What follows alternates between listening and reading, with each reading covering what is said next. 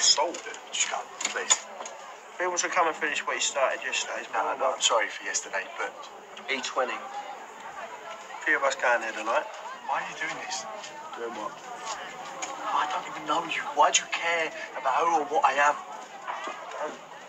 So why do you keep coming into my place? I remember what I said the other day. I wasn't going to out you, tell anyone your secret. But then, you told your brother to crawl out of his cave and start grunting and making threats. So now...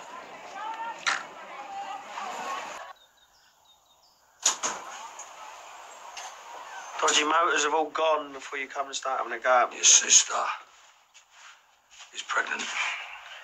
And because she's so stubborn... I don't know where she gets that from. She ain't dealing with it. Well, she ain't listening to you. There's no way she's going to listen to me, is there? Take Lexi round there for me, will you? Show her looking after kids ain't a walk in the park. Apart from the days where it is a walk in the park. Feed the ducks. And don't tell her I asked you to either. Dad? And don't tell Keanu, because he don't know. So are you going to, remove that little gold star from his uniform? Employee of the month.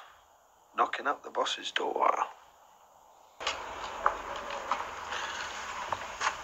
Little sis all knocked up. There you go. Yeah? Hiya. Hiya?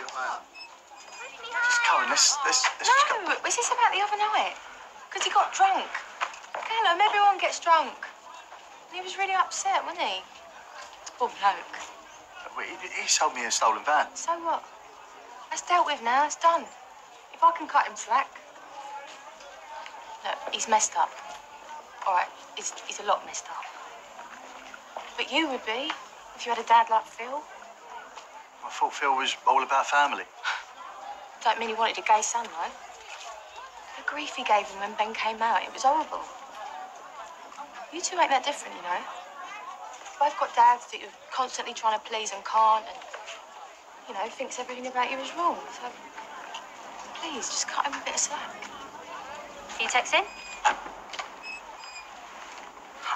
In front of her, that's gross. She don't mind her dad making new friends.